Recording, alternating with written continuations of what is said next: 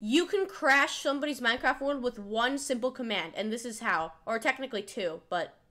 So the first thing I want to do is give yourself a repeating command block, and this will be useful. And then here's the command. So /execute at a type equals entity. You can do any entity, and then just make it summon the same entity and set it to always active. And so let's say I have this arrow, right? And I just shoot it straight up. It'll continually summon arrows. The reason why I did arrows was because they stay on the floor, and so it'll just continually spawn it. But you can see how laggy I am. But did you know that